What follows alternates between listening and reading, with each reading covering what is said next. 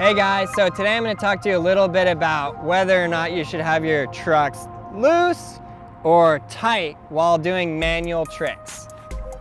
I know a lot of you may be thinking, well, obviously you want to have your trucks tight because when you're doing manual tricks, you don't want to be moving around a lot and have to readjust a lot. But that's actually the exact opposite of what I'm going to go over today. I know you guys know that I ride my trucks quite loose, and there is a very good reason for that I covered in Loose First Tight Trucks.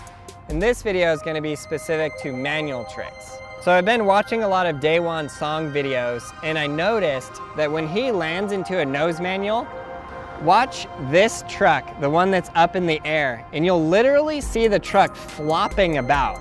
He must have the loosest trucks. I bet you he custom makes his trucks so that he puts on the bolt as loose as possible, then grinds it down so it doesn't fall off.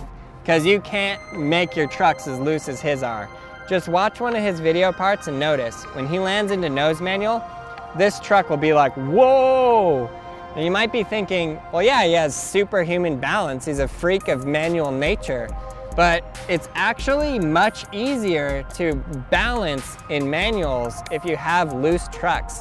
The reason for that is that if you need to readjust, you can. If there's a crack coming, you can roll around it.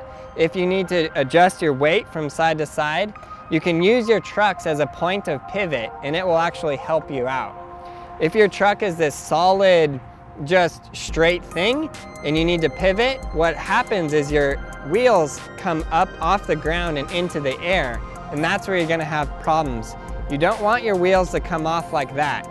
You want your truck to bend, and so you can actually stay flat on the board, stay nice and balanced, and adjust as needed. So that's really gonna help you guys out on the manual tricks. So definitely loosen up your trucks, go out, do some manuals, give it a try, and leave in the comments below with how it worked for you. Thanks for watching. Definitely click the subscribe button, definitely click that like button, leave me a comment below, and then if you guys are really serious about your manual tricks, get Skateboarding Made Simple Volume 2.